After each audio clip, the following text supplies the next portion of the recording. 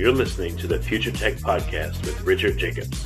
Future technologies such as artificial intelligence, stem cells, 3D printing, gene editing, Bitcoin, blockchain, the microbiome, quantum computing, virtual reality, and exploring space are much closer than you might think. In fact, many early versions of these technologies are in play right now, and the companies that are using these technologies are the focus of this podcast. My goal for you, the listener, is to learn from these podcasts. You may very well learn something that may change the course of your life for the better, steer you towards a new career, or give you insight into addressing a thorny medical problem. Remember, this podcast and its content is informational in nature only. No medical, tax, legal, financial, or psychological advice is being given. If you enjoyed the podcast, please listen, subscribe, like, and tell your friends about it. Thank you.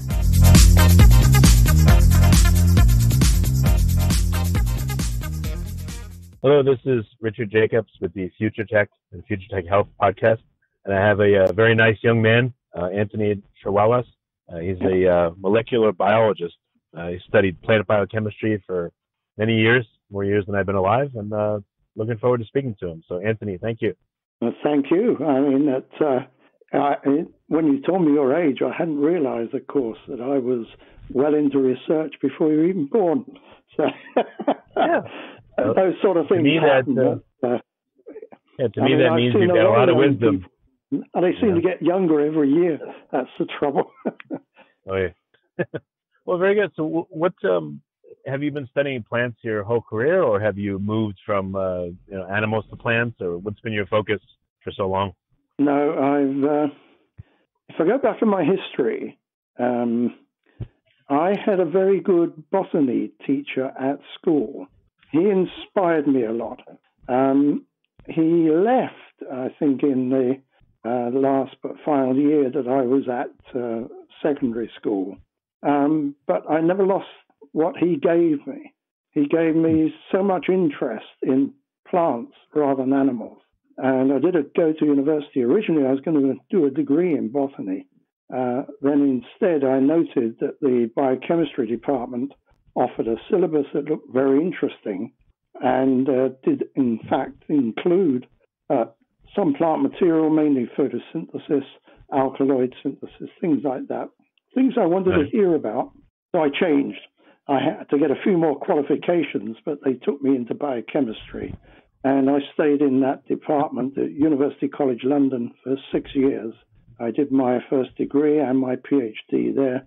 And when it came up to what to do my PhD on, well, it was a very animal-based department. So, I mean, a lot of what I was taught, I learned how to deal with rodents and things like that. I didn't particularly like doing it.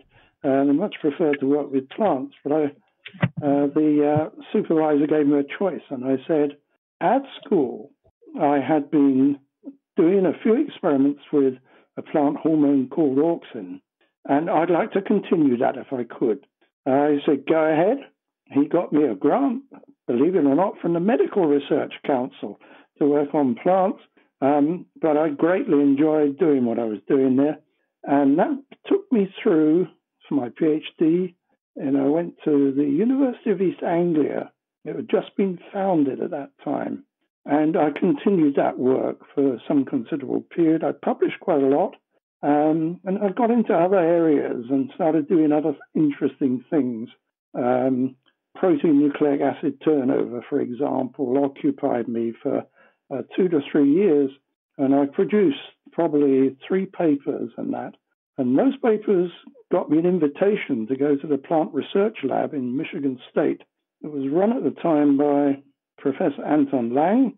He wrote a very long letter and invited me, saying they were very impressed with the papers. Would I come? So I went there for a year, and we then came back. I enjoyed my time at Michigan State. It was totally new to me. I mean, here I am, a hick person in London, going to somewhere where there was so much money, there was such enormous cars, all the huge store, Myers, had everything from cradle to grave you can imagine. And my first go at not Burger King, but McDonald's. That's the first time I've ever come across that. You walk up and you get your meal in a minute. Right. That was really something. So I had changed from working on auxin in the meantime when I moved to the University of Edinburgh, and I started looking at modification of proteins by phosphorylation. There was nothing known at the time. So there was the interest and excitement of asking very simple and straightforward questions. Did plants use protein phosphorylation? And I was able to produce a paper on that and show that was indeed the case, and it was the routine. And then at Michigan State, I acquired 2 other postdocs to help me along, and we produced 3 papers on my time there, and that continued when I came back. And that carried me on for a goodly number of years. I've got various things going on that. But always behind on my mind was the question, protein phosphorylation, you modify the activity of a protein so you change its activity, what it can do. If it's an enzyme, you might activate it by phosphorylation. There was then I asked the question, what could control, what could modify the enzymes that were modifying these proteins by phosphorylation? They're called protein kinases, and I lighted on calcium. And it was quite a lot in the animal work. I'd been doing things at the time, and I tried a few experiments, and nothing worked when I was at Michigan State. And when I came back, I tried a few more things, and I carried on then looking at phosphorylation of specific proteins, histones. These are part of the material you find in what's called a chromatin, which you find in the nucleus. Quick thing here. So oxidative phosphorylation in animals, that's what leads to the creation of the ATP, right? That, which we were trying, in a sense, to duplicate with some difficulty, because you don't have the same easy facility of large amounts of tissue to work on. The methods for isolation of various organelles from plants were pretty ropey. It was with great difficulty that we managed to get through some of this material.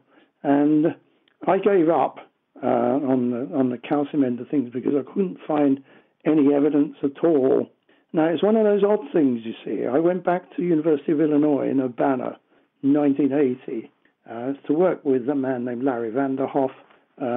He disappeared as soon as I got there, and he went over to the East Coast, and he went over there eventually to California, Davis, and in due course actually became Chancellor at Davis. But it was while I was there in Urbana that I got talking with Jack Hansen, who was head of department at the time. And he talked about calcium and things. He said, there's bound to be something there. Are you sure you've looked at it properly? I said, well, as far as I know. So he said, I think you should go and have a look again. So I went back to the literature, and blow me, I had not read the material properly. If you want to get activation by calcium, what you've got to do is to set up the calcium level properly. You can't use ordinary distilled water.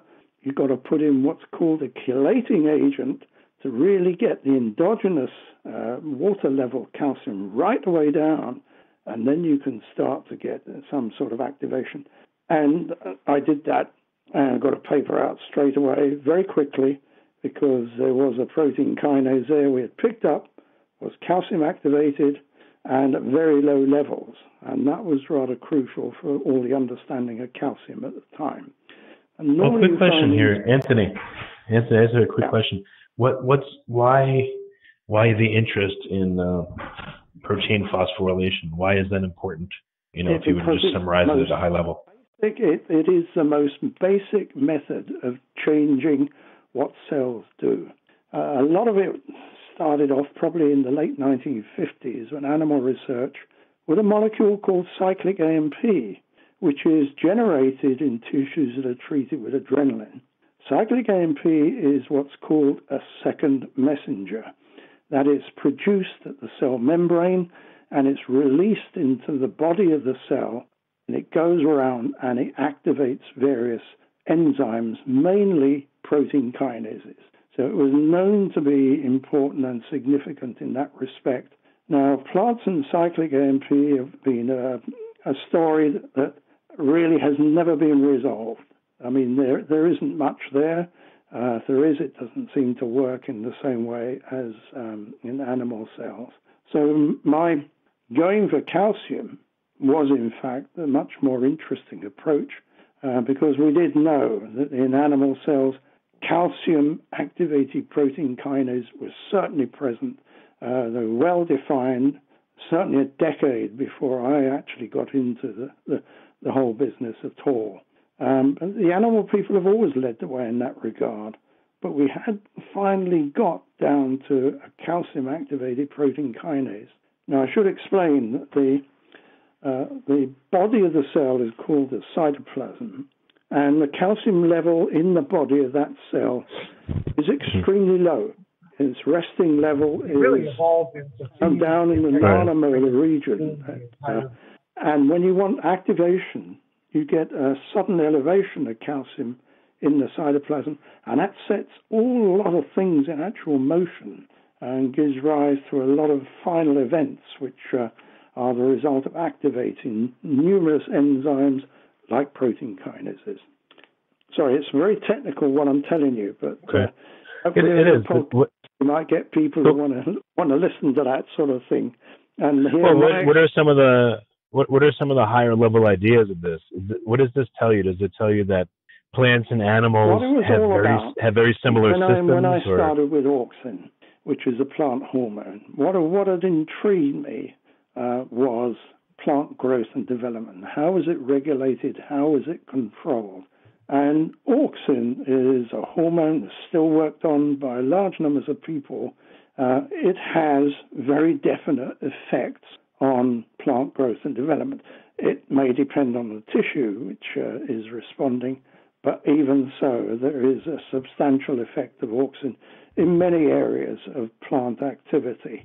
So by this means, as far as one could deduce from all the work at that time when I was dealing with it in the early 60s, auxin was a major way in which you could change what plants actually did. You know, if you wanted your plant, for example, to respond to gravity, you could show that there was an influence of auxin on this gravitational bending. Or if it was responding to a particular direction of light and bending towards it, you could also show that auxin had much to do with that particular mechanism. So what I got into was an area where I really wanted to understand how plants were actually regulated in terms of their growth and their development.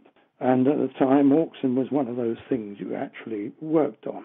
Well, that then leads to the rather interesting question, how does auxin actually exert its effect? And at that time, that seemed to me one possibility was that it would increase the calcium inside cells and activate the cell to do that. That doesn't happen. We now know that auxin doesn't do that, except in one particular case. It's not a general case. But my whole area of interest has always been how do plants control what they do? And of course they do what they do. And I mean, crop plants do it. I mean, it's of vital importance. How do they grow and develop? How do they know how to put roots down in the soil and for the stem to grow upwards? And how does the stem respond to the various things in its environment and then enable it to do what it does? And the things that it does, of course, in this case, are crop yield. And that's a vital point.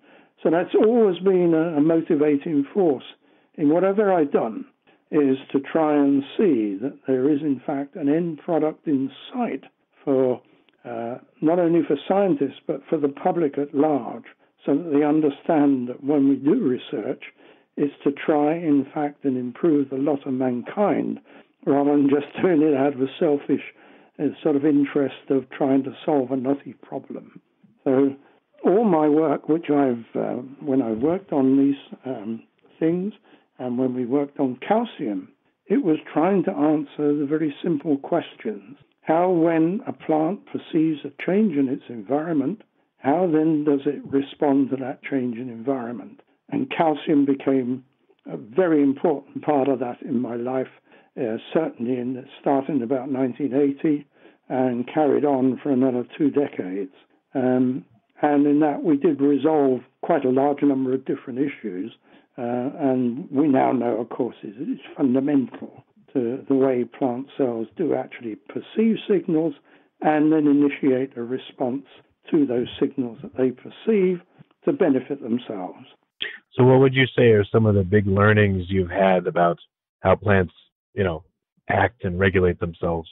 If you were to do a summary of many years of research and work, my summary of many years of research is that many of the signals we looked at, and we did do this deliberately, we went through quite large numbers of things which we knew influence plants. These are things like fungal elicitors, which elicit the defense response for fungi. We went blue light, for example. We did a lot of work on growing pollen tubes. When the pollen germinates on the female part of the flower, it produces a tube which grows down and takes the male cells into the ovary for fertilization. I had a very good postdoc who came from Portugal, Rui Marlo, who did some excellent work on that. And we were able, we learned, if I can put it like this, how to steer pollen tubes around corners by manipulating specifically the calcium inside them. We can make them do that. I'm trying to remember all the other signals we looked at. Light was certainly one, gravity was another. All of these have an influence in one way or another on their calcium level. But after about 20 years, I think the satisfaction was quite simply, we had established calcium as an important element in the control of what's called signal transduction. And that involved a lot of work on many different systems to establish that so many of them actually respond in this way. One of the major ones we came across very quickly was mechanical stimulation. Now, people don't tend to think of plants as being mechanically stimulated, but wind and things like that, moves the plant back and forth. That causes stress and strain in the stem, and plant responds, usually by strengthening the stem, making it fatter, so that in fact it weighs around a lot less. That was one of the first ones we came across. And we did actually publish a paper on the effects of wind on calcium, and it's quite easy to demonstrate. And we then got to the stage of thinking, if calcium does these sort of things, can we work out where in the cell the calcium is being elevated? This required a totally new ballpark. It's called imaging, and there was at the time, in the middle to late 80s, one lab in California run by Roger Chen, who did an enormous amount of work on this, of being able to look inside a cell and say, when calcium is elevated, where in the cell itself is it actually elevated? Now, at the time, I had 2 very good students. One, Simon Gilroy. He's now in Wisconsin he's going great guns on the work he's doing. Another named Mark Fricker, who went back to University of Oxford. And between us, and I had to use 3 grants, we got all the equipment together so that we could produce the first images of calcium inside cells. And it was a very exciting time at that to see this sort of thing happening. Still being done. Simon, for example, in Wisconsin, is still doing calcium imaging and getting extraordinary results out of it as well. But it all started with this need to do this, and it really was hand to mouth right at the beginning, buying pieces of equipment we weren't sure were going to work together. It was only with the brilliance of these 2 people I had that we actually got the whole thing off the road and going. And we did produce paper on individual cells. These were cells which you find in a tissue called the stomata. It's a way in which plants control their exchange of carbon dioxide for water on the underside of leaves, and we were able to image the calcium in those and show the regions in which it elevated and the regions which it did not. And that work continued, and it continued particularly in the pollen tube, because the pollen tube, it's much easier to see where the calcium is, and we did a lot of work on that with a number of different people who just turned up in the lab. I mean, it's it's one of these funny things. When things are going well, the word gets around and other people ask if they can come, and I take everyone that could. The group got up to 14 in number at one stage, and they got a bit difficult to manage because I always wanted to know what everyone was doing. You spend all your time finding out what everyone is doing without the time necessary for thinking what they should be doing. And so I had to I had to reduce the number in due course and not replace and then refuse more people coming in. But it was a very exciting time in the lab. I mean, and the grant money came easily. It's straightforward. We were right at the frontier on that. And we then introduced this new technology. I see it's mentioned in what I was sent. That's using this luminescent protein called iquorin from Iquoria victoria, which is a jellyfish. This jellyfish is rather interesting. It's a small jellyfish. It produces what's called a burglar alarm. Because when it's attacked by a fish, and it's small enough for fish to try and eat it, it gives off a flash of light. And the basis of this flash of light had been uncovered by Shimura some years earlier, and was due to a protein called iquorin. And eventually it was worked out that what iquorin was responding to was an elevation of calcium inside the cells of the jellyfish. So we got hold of iquorin, cDNA was made, and plants were transformed with this. There was a hazard in this procedure, and that is that iquorin, this luminescent protein, requires what's called a luminophore. It's a small molecule called selentrazine. And what's called apoiquorin and selentrazine have to join together, and when they do so, they then will respond to an increase in calcium, and they give off a flash of light. We were doing this in, let me see now, it must be 1990. I had, again, a very good student called Mark Knight. He's now head of department, University of Durham. And we were very unsure whether the method was going to work because no one had done it, and we didn't know really how to do it. But it was easy to transform a plant with the apoiquorin, that's the protein part of it all, easy to transform them. And then all we could do was take selentrazine, which is incredibly light sensitive, add it from the outside and hope that the protein would form. Well, it took 2 years to get to that stage, and it actually proved to be ridiculously easy. When you just took seedlings and you were transformed with this protein and then added selentrazine, they formed the iquorin quite easily. And then you could show this quite easily in a simple luminometer. You didn't need any expensive equipment. And within 3 weeks, I think, we had a Nature paper. We had gone through 3 or 4 different things, all of which influenced calcium, and all of which had an enormous impact when we published it. It was easily the simplest paper I've ever produced in the shortest period of time, and got, of course, into Nature, which is the primary journal for research at that time. And then we used that technology in many different ways. But what always interested me with iquorin is you're actually looking at what's going on in calcium in the whole seedling. It's an aggregate response.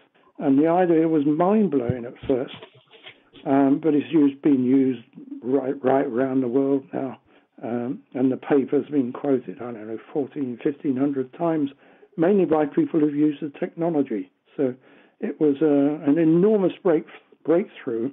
And of course, it convinced me of the importance of calcium in this process of responding to signals. And calcium responds to 8 to 10 different signals. So it obviously was a fundamental basis of what was actually going on. But that Anthony, I got a question. I got a question here. Yeah, carry on. How does, well, I don't know, maybe a big question is, how does calcium get into plants in the first place? Where do they get it from? Just the soil, or are there other mechanisms where they get it? That's normally, you've got to have some calcium in the soil. You won't get much plant growth if you don't have any. Well, now we know why. It is a problem because it's often in insoluble form in the soil. But roots get around that. They secrete acids to solubilize the calcium while they're growing through, so that they can actually take it up and use it. But that's where it comes from. And it is transported around the plant. And when it's taken into a cell, it's sequestered away in what are called calcium stores. Some of these are in what is called a vacuole. It's a repository of a lot of things in many plant cells. Mm. Shovel it away and stuff away into the vacuole. There's also another store in the mitochondrion. There's some in the chloroplast. Various other bits and pieces of cell in which the calcium is located, but is not released into the cytoplasm, where when it is actually signaled. So when it's signaled, you have this release of calcium from these stores and from outside the cell as well into the cytoplasm, and that then starts a whole sequence of events that in many cases lead to changes in growth and development. And that's why it became significant and why it was so interesting. So it's funny how a second look on something you almost missed changed your whole career and became so important in plant physiology, biochemistry. Yes, you tend to get led by the research you actually do. Various people have influenced me at various times. You learn a lot from other people. One of those I learned a lot from was Jack Hansen. When I was at Urbana, Illinois, I spent a lot of time talking with him, and he was a lot older than me at the time. We actually published a paper together while we were there, trying to sort some ideas out. But I don't know what it was. It's just his maturity of attitude and his rather gentle request that I should try again to look for, activation of protein kinase by calcium. And it just, you learn so much from different people at different times of your life. I had a PhD supervisor. I learned really very little from him.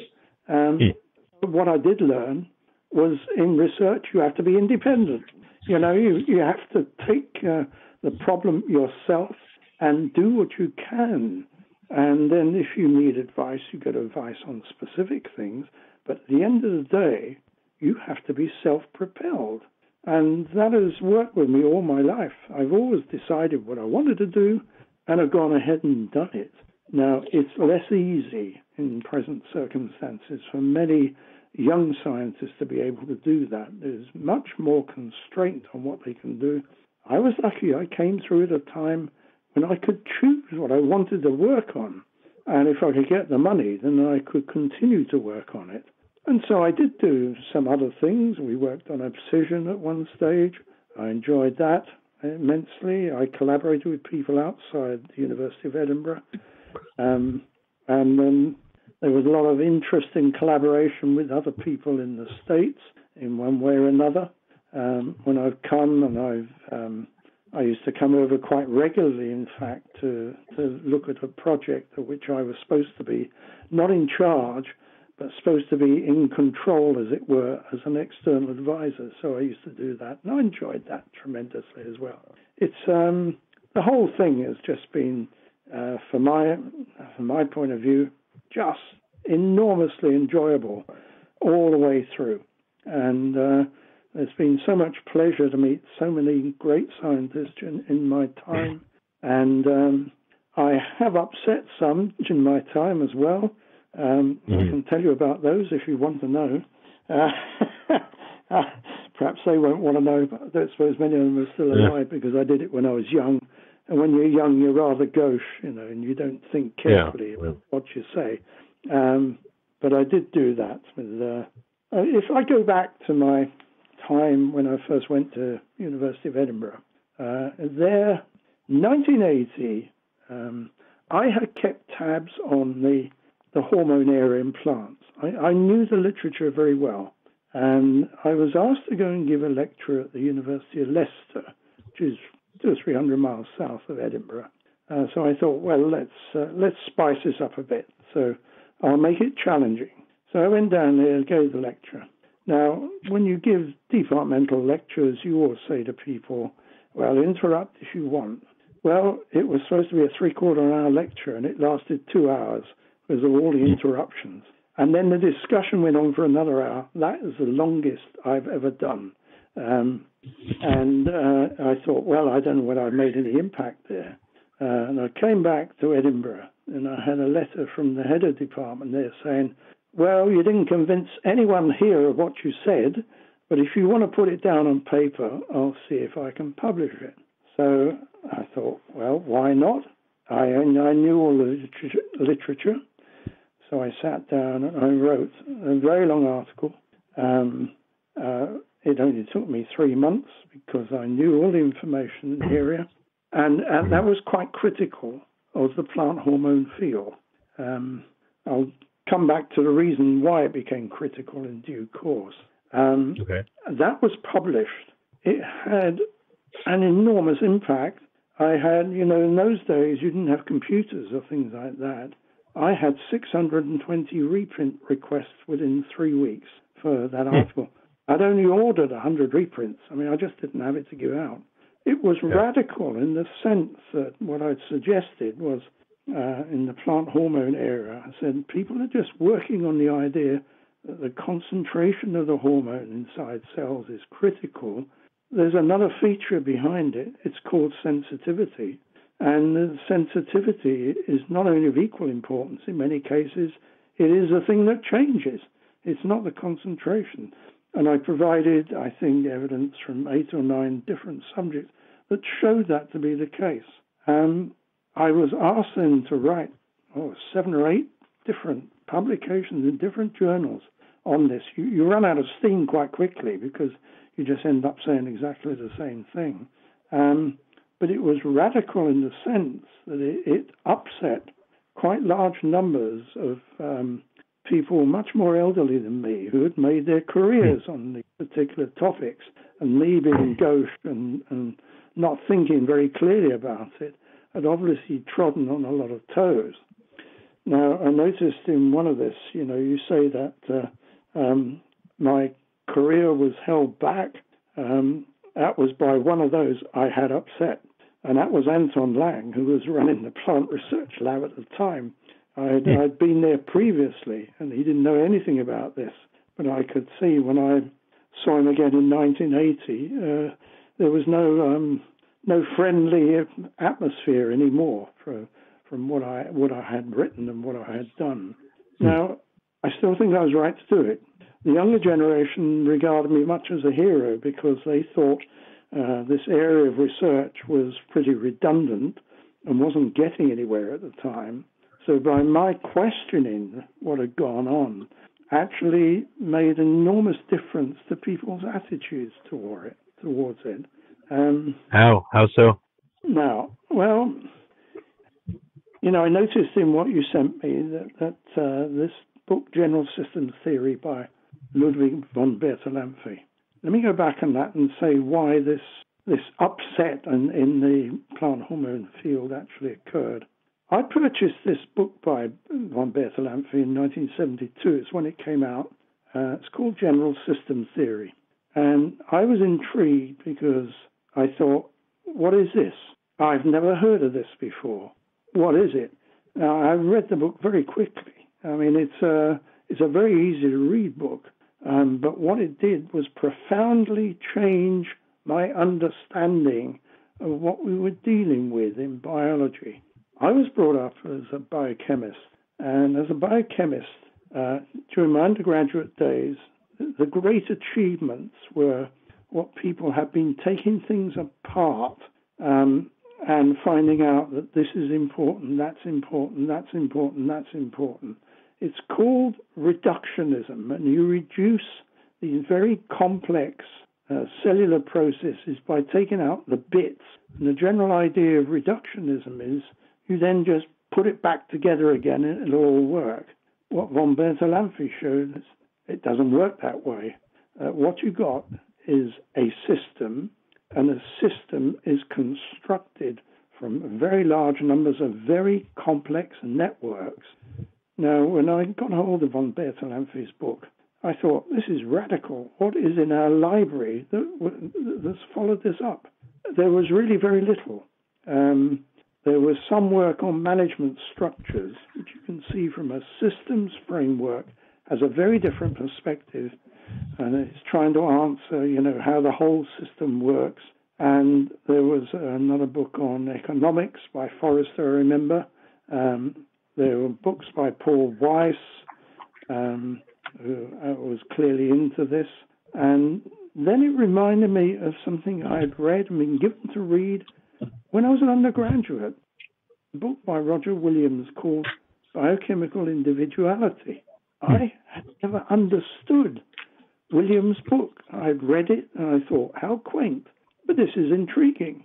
What Williams' book was about was actually looking at the variations between individual humans in all the possible things he could lay his hands on. And the one that interested me greatly was hormone levels between different individuals, and these were normal, healthy, reproducing human beings.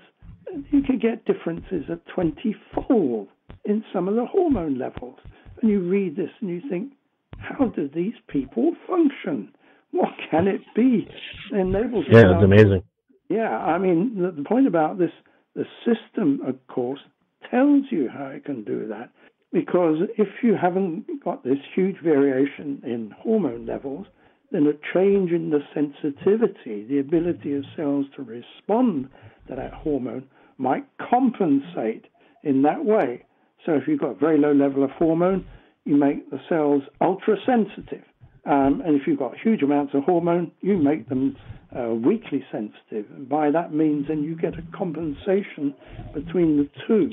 So what general system theory teaches you to do is to look at how the relationships of all these things function, how they all connected together. And once you start to get them connected together, you then start to realize that, in fact, you're on a totally new area of understanding.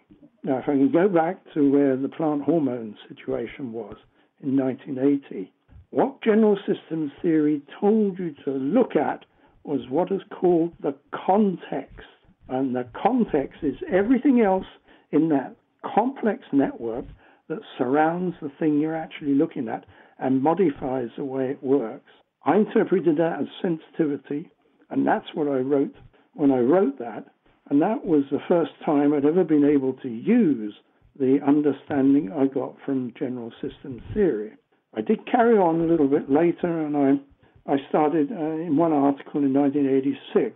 I put down quite simply what was a quite complex synthetic pathway of a particular amino acid, and I drew it, in fact, as a simple neural network of the sort, you can get in human nervous systems and things like that. But then I couldn't really understand how I could use any of this material. I read up the history of it. I was au fait with that. When Plant Cell asked me if I would contribute something in 2006, I decided I would give them the history of systems theory so that they got a good background on that.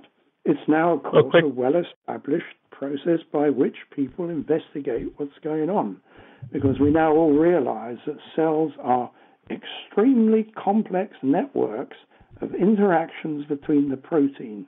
In something like, the weed Arabidopsis that so many people use, there are at least 24,000 proteins in any single cell. These interact in various complex ways to make a very complex network and produce the activity that we call a cell. So how do we hope to understand these systems if they're so unbelievably complicated? You ever feel like you quail in front of the complexity of it? Is a really critical question because networks are everywhere. I mean, you live in a network, in fact, a political network, an economic network, and a social network. What you do influences other people. And it's a matter of working out these influences and how they are conveyed through the network, the structure of the actual network, what connects with what. That's been the area of a huge amount of study over the last, certainly, 30 years. I mean, people have really got to grips with this thing and do find, all sorts of ideas and things have been generated about this. And these days, it is routine for people to try and sort out which protein interacts with how many other proteins, which ones they are, what's the identity of them, to try to put a little bit of this network together. In yeast, they got a long way. And yeast is a simple single cell, a lot fewer genes, and they have got to an extent of interactions of all particular proteins with each other. There's been some remarkable technology behind all this that has enabled them to do that. But for me, it was a conceptual change that I found, which just changed my perspective on what was going on. You still work in a sense in the old reductionist fashion. You still try to take things apart, but you have to be aware all the time that it's interacting with 1,001 other things which you need to know about if you're going to better understand it. But these complex networks are, and I do mean they are very complex. And of course, if you come to the neural networks in human beings, and you know your brain has 1 billion nerve cells in there, well, the number of connections between those billion nerve cells is 1,000 times higher. The connections between all these things are what creates, for you and for me, what I'm doing to you now. Enables me to talk, manipulates all the muscles in my vocal cord, and takes in this information which I'm hearing from you and you're hearing from me at this time and sorts it out into information. It's probably the most complex network there is in the universe at present. I mean, that gives rise to that. And trying to sort out how that network functions is going to be the major target for the next 50 years, probably, in research. Unfortunately, I won't be there to see it. But for me, it was the interest. What it gave me was established in my mind. It was a controversy over plant hormones. I called it the context. I called it sensitivity. People interpreted that in different ways. But it started to change that area of research. It started to move, in fact, into different areas to try and sort out what were some of the connections from the plant hormone onwards and put down a lot less the just simple measurement of hormone concentration. That didn't go well. We're well. Close to we're actually running up on time soon. But what do you see as new and upcoming? Where is the plant research world going right now? What are some of the new things that people are looking at? It's still very molecular, and quite rightly so, I think. It uses a model plant called Arabidopsis, and its purpose of using that is to sort out gene products and see how these can be used to improve crop growth and development. I spent a lot of the last, on and off, talking about plant intelligence. And let me say what that is, because people get the wrong end of the stick here. When I talk about the word intelligence, people's minds immediately think of human intelligence. It isn't that at all. Right. It's any organism that lives in a variable environment has many problems in terms of survival. And what intelligent behavior actually is when an organism experiences either threatening circumstances or severe competition, it modifies its behavior to improve its chances of survival. Now, that is what we call normally intelligent behavior. The difficulty I have had since I first started talking about this 2003 is that people immediately take the word intelligence and think, what's he trying to do? Is he trying to say, a plant has a brain and it thinks and it speaks? And of course, it isn't that at all. It is a very general property that all organisms face that live in these variable, often threatening environments. And we know they're threatening because from what Charles Darwin said, there's enormous overproduction, and so very few things actually survive through to the next generation. That being the case, there is normally a threatening circumstance, and what we actually see is the way plants respond in these threatening and highly competitive environments. And the way plants do respond to that is they change their growth and development. Do you think there's intelligence even at the cellular level, or just the organism level? It's the organism which does it, and almost certainly hormones have something to do with it. I mean, it brings me back, in fact, to what I originally worked on, and what you can actually see modifications. They're very well known. I'll give you a simple example. If there's more nitrate in the soil, for example, a plant will produce more root. I mean, why does it do that? Well, the experiments have been done showed that the real reason for doing it is not so much to take up more nitrogen, although it happens to do that, but it's to stop its competitor nearby getting any. So if it can remove it first, it benefits. It's improved its survival possibilities, and it's taken it away from the competitor at the side.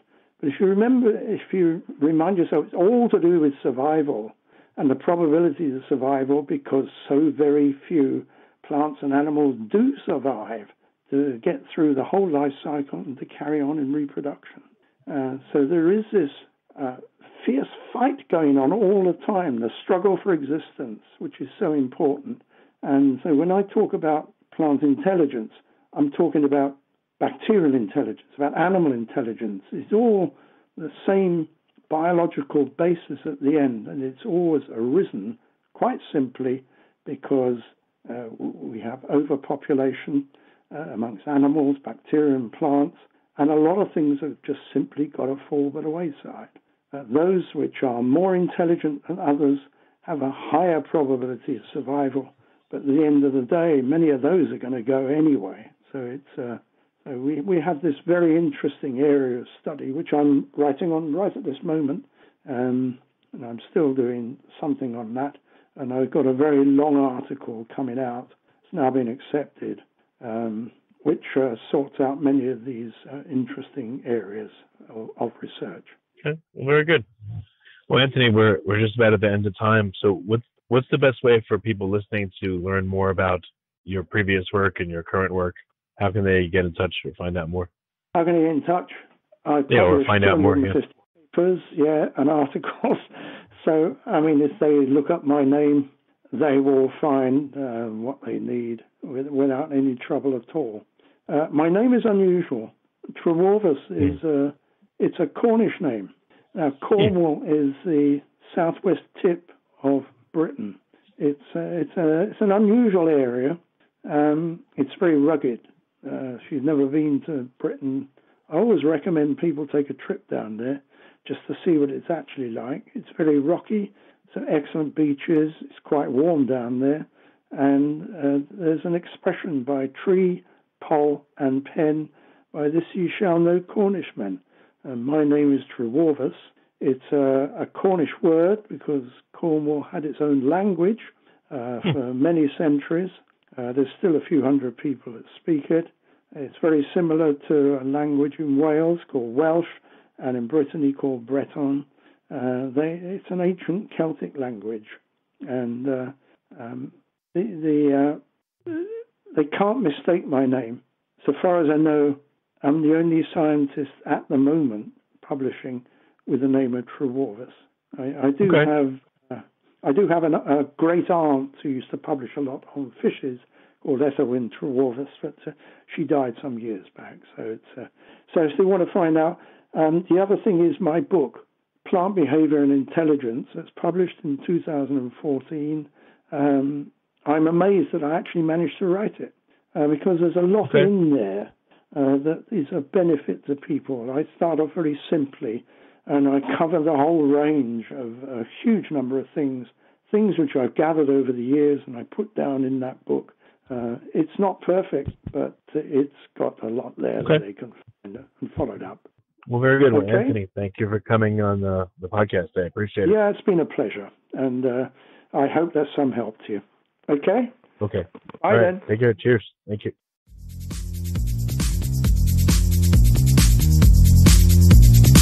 You're listening to the Future Tech Podcast with Richard Jacobs. Future technologies such as artificial intelligence, stem cells, 3D printing, gene editing, Bitcoin, blockchain, the microbiome, quantum computing, virtual reality, and exploring space are much closer than you might think.